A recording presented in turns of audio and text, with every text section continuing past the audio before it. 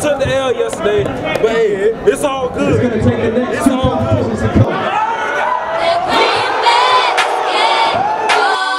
It actually goes back to yesterday because the whole lip syncing battle and all that stuff. We just felt, I mean, it didn't feel like it was evident that like Houston had more energy in that.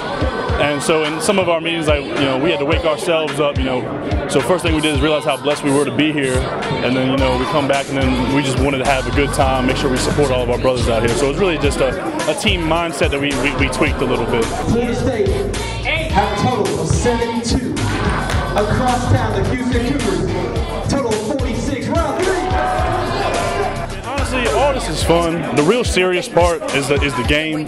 But at the end of the day, we're all athletes, we're all competitors. So of course I wanted to come out here and do well. But it was just fun out here playing with all my brothers and stuff like that. And I mean, I had a pretty good basketball pass, so I knew I was going to do pretty well. I didn't expect to do as well as I did. Just, you know, I hadn't touched the basketball since fall camp started. But you know, it was a team effort. I mean, I didn't even have the highest score. Francois did a great job. So it was all of us, and you know, it was just more than anything, it was just a fun time.